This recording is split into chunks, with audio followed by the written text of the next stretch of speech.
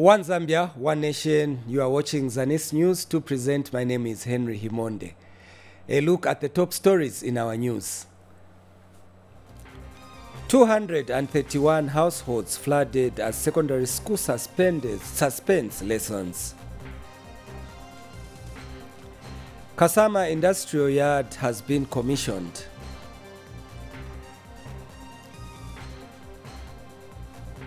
And government warns against harassment of Zambians. Zanis News in detail. A heavy downpour in Solwezi district has left 231 households flooded, including Kikomba Secondary School. Lessons have since been suspended at the secondary school, with pupils sent home after Northwestern Province Permanent Secretary Grandson Katambi visited the school to check on the impact of the floods. Chaibu Nkoma has the details. Overflowing rainwater in Solwezi district of Northwestern Province has caused discomforts among residents, including school-going children.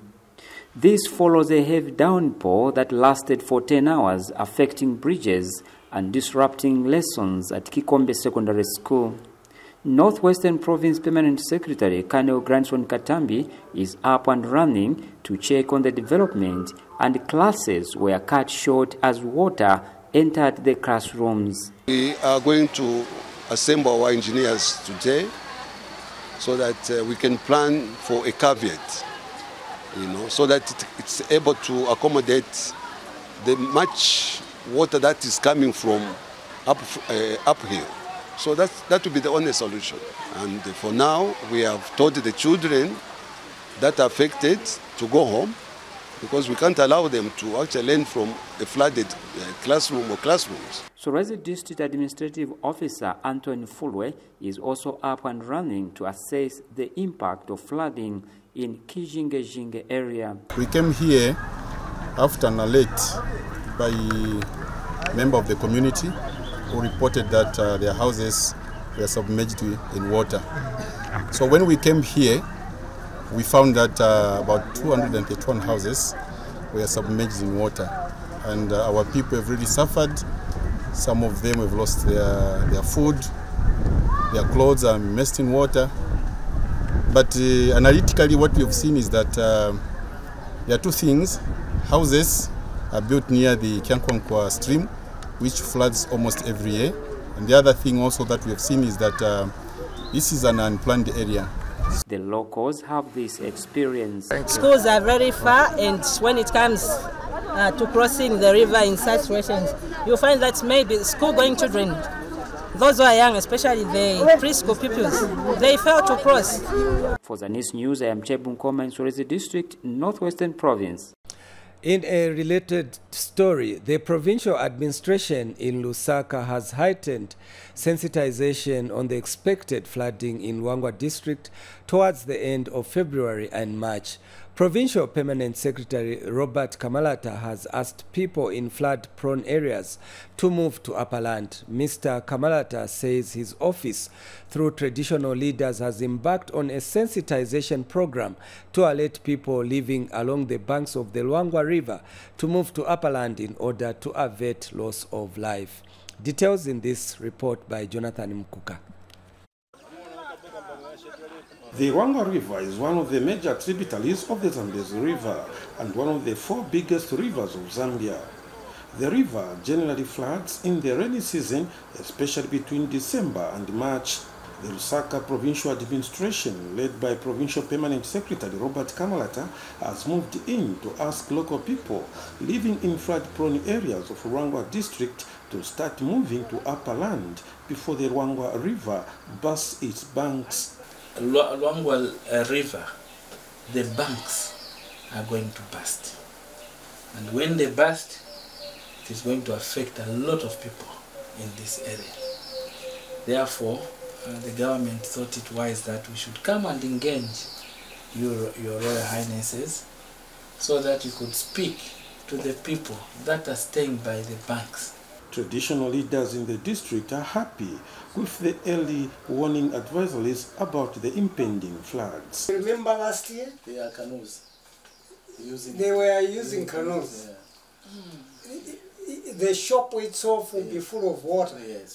So the bomber, you have got to sensitize those shop occupiers that they begin evacuating from those areas.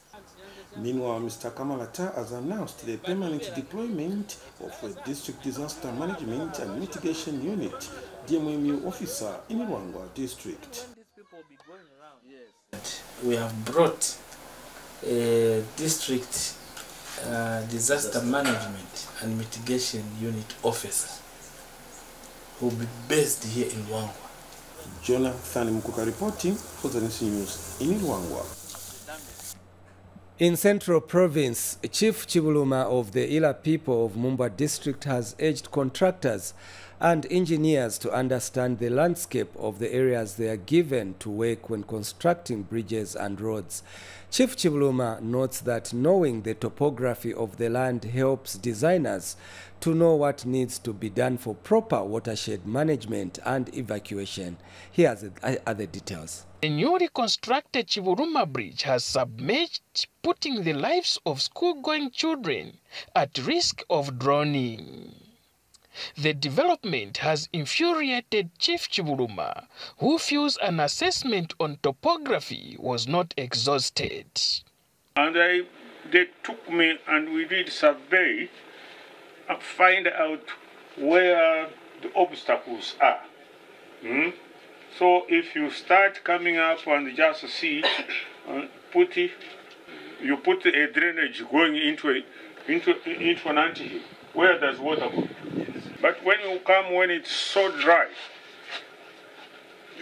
you will not know where water gets stagnant.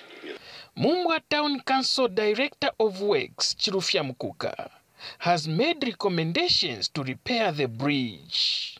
Therefore, the recommendation there is to increase the opening. Then generally, the whole road at least needs 2 layers of gravel, at least when after the rainy season, such works can be undertaken so that the next rainy season we do not face a similar situation. Meanwhile, Central Province Minister Credo Nanjua says Road Development Agency engineers will be called to evaluate the bridge.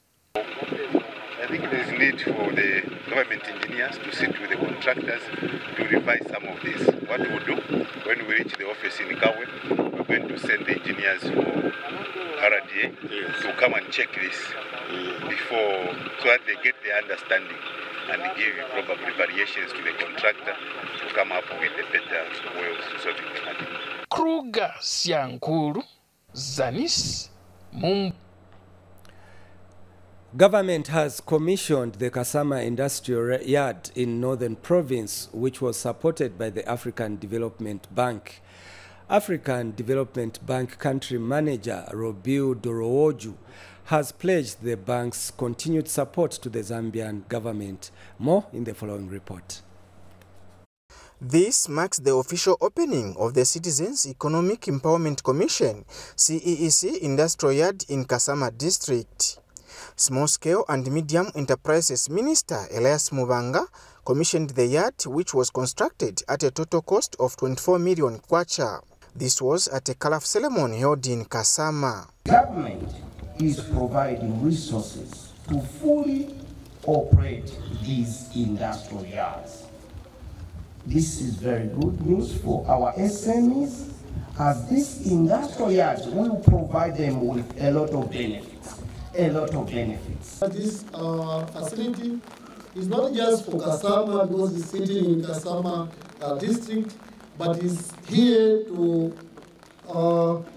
be utilized by the entire province.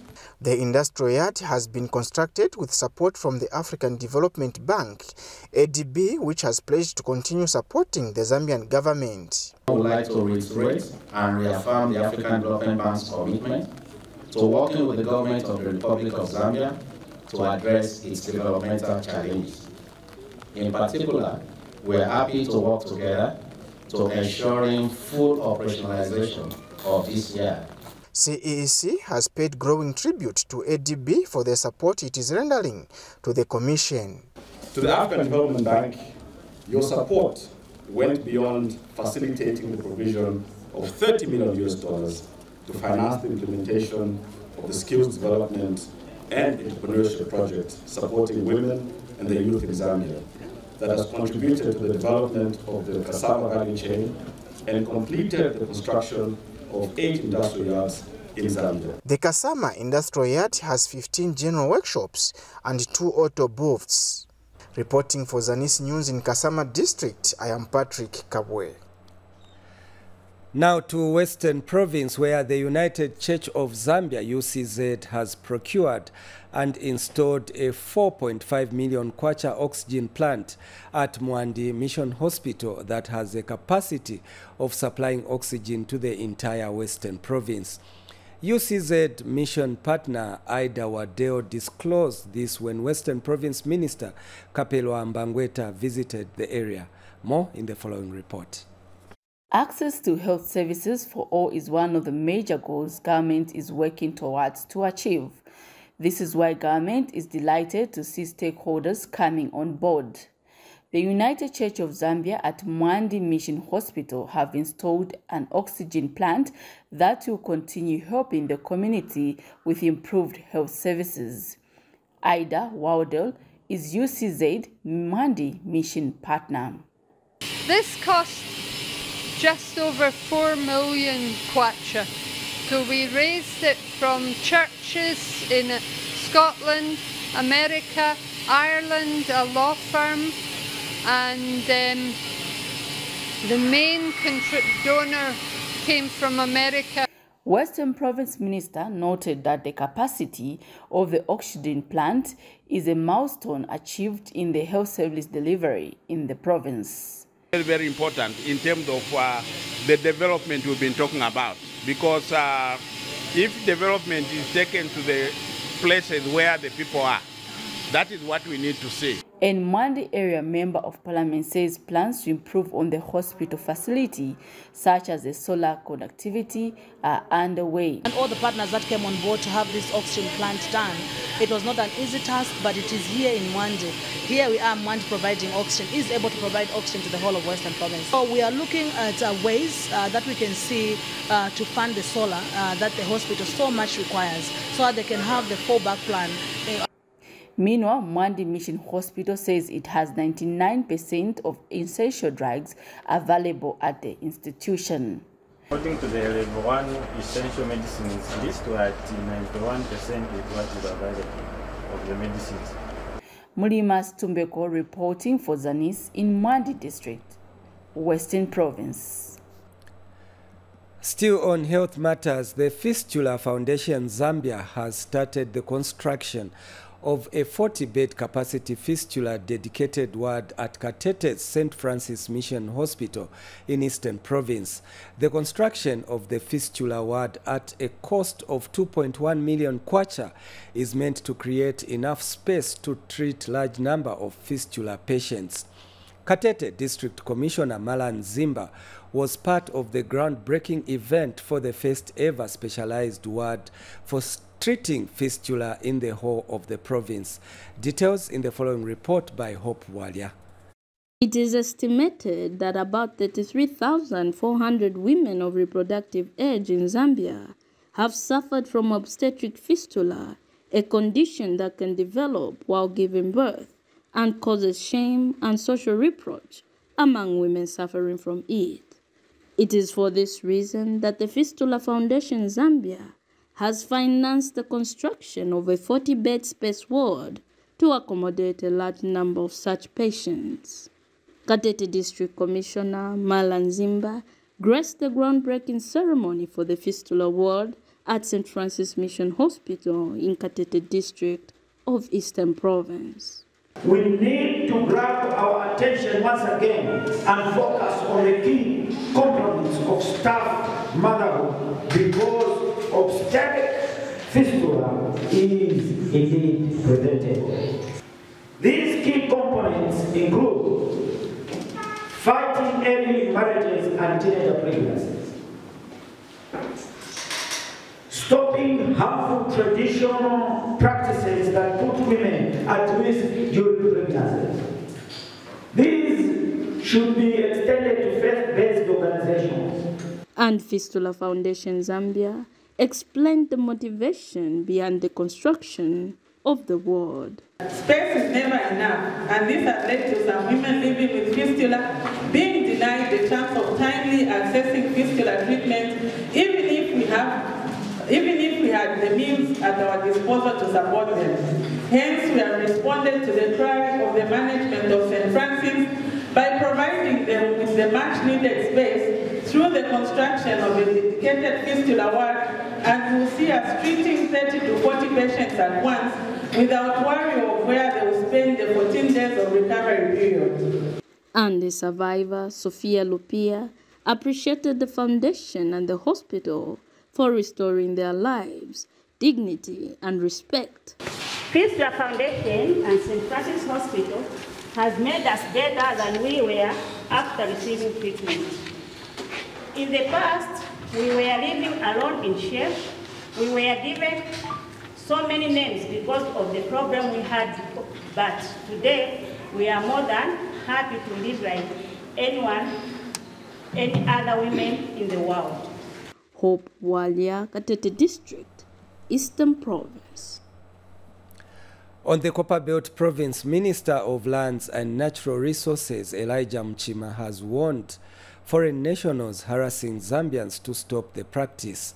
And Mr. Mchima says Zambians will come first with regards to land allocation. He said this in Ndola when he called on his Copperbelt counterpart, Elisha Matambo, who briefed him on the need to undertake a land audit on the Copperbelt Province. Here are the details. From a distance, one would think these people are here to cast votes in an election. But to the contrary, these are some of the long queues that characterize Ndola City Council sometimes as people come here with various land issues.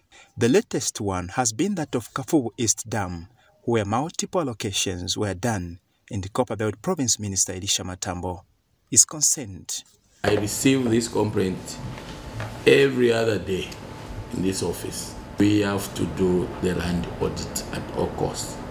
These are among other land matters, particularly the harassment of Zambians by some foreign nationals that have brought Minister of Lands and Natural Resources Elijah Mchima to the Copperbelt.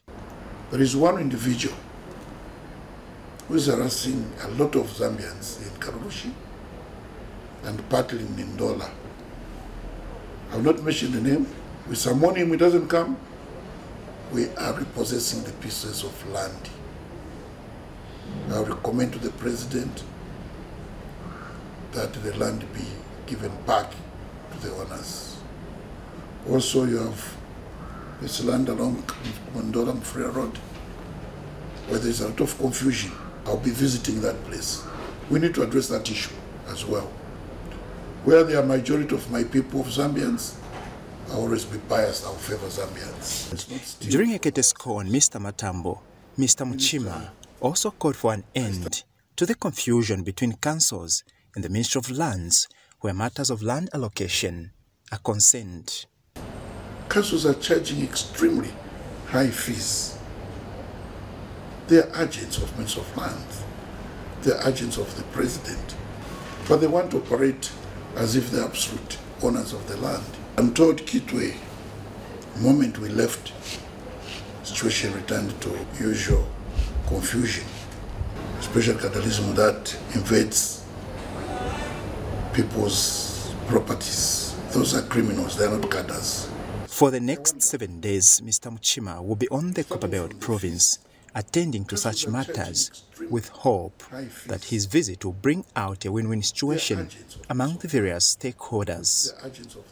Zanis reports from Ndola, Copperbelt Province. Frank Chingambu there with that report. Now in Luapula Province, Chief Kalasa Lukangaba of the Ushi people of Mansa district has urged government to effectively utilize the land that traditional leaders give them for development.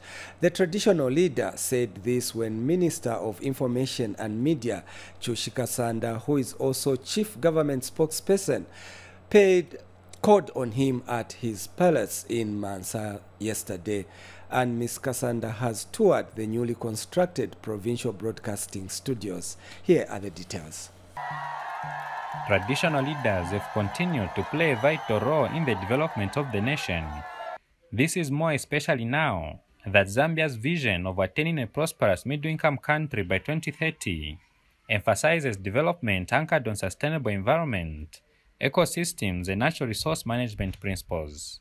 Chief Kalasa Lukangava of the Oshi people of Mansa district understands this socio-economic development vision, hence his timely advice to government through the chief government spokesperson Chush Kasanda to utilize the land that traditional leaders give to the state for public ventures. Pantukwena ilio twapela inchende yatemwe mpanga hapo mrefu kukulile fintu fimo ero fyahikalafye tatu sekeramo iyo pantu abeka shibesu balachita encroach muri shirya mpanga nokuchandirira shirya mpanga okutira babikepo fimbi ifyapusanako. After her successful and fruitful visit to the traditional leader, the Minister of Information and Media, who is also Chief Government Spokesperson, toured the newly constructed provincial broadcast studios. Spoke about Livingston. I went there and I said, we need to open, and we opened. So we need to open this on 100%. What are we waiting for? We need to get going. This is a new dawn government. We don't wait, we work. It's work after work. The president has been very clear. Work after work. And Minister of Infrastructure, Housing and Urban Development, Acting Principal Architect Isaiah Lungu, highlighted on the works at the studios. So this particular one construction works commenced in September 2017. And then the initial contract period was 18 months. And then we had to extend the contract by another 27 months. So the Mansa studio was completed in 2020, in November 2020. Chipiri Makasa, Zanis, Mansa District. And finally, in the news, as the hosting of this year's Nchwala traditional ceremony set for February 25th approaches, most accommodation facilities in Chipata have run out of space. Hotels and lodges were as early as December last year fully booked and reserved for the entire week leading up to the ceremony. However, Hotels and Catering Association of Zambia Eastern Chapter says a few facilities still have space, although demand is expected to start spilling over Chipata's neighboring districts by the end of the week. More in the following report. As the date for the 2023 Nchwala traditional ceremony approaches, players in the hospitality industry are cashing in.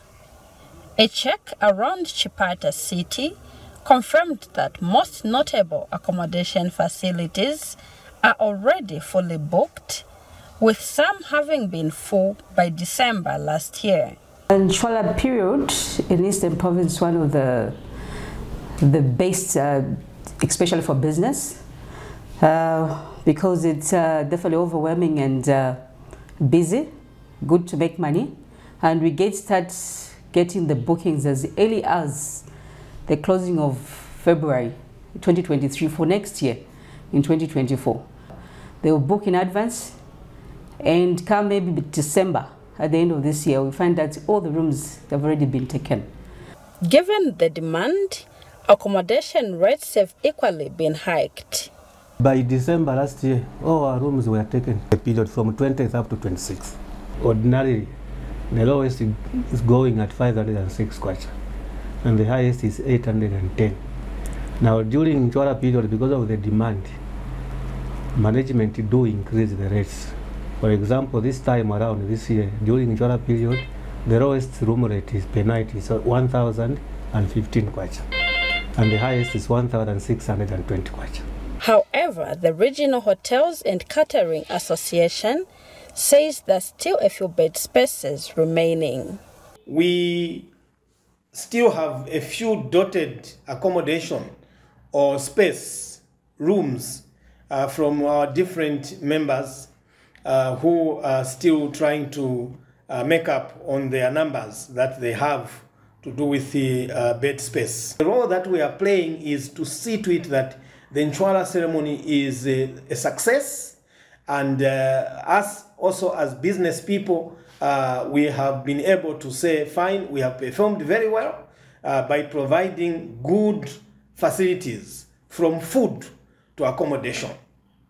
That is how well prepared we are, and definitely we have a stake in it, because as far as we are concerned, it is also a way of marketing ourselves as a region. This year's Nchwala traditional ceremony is set for 25th February, and it marks the celebration of the current paramount chief Mpezani's 40 years of reign.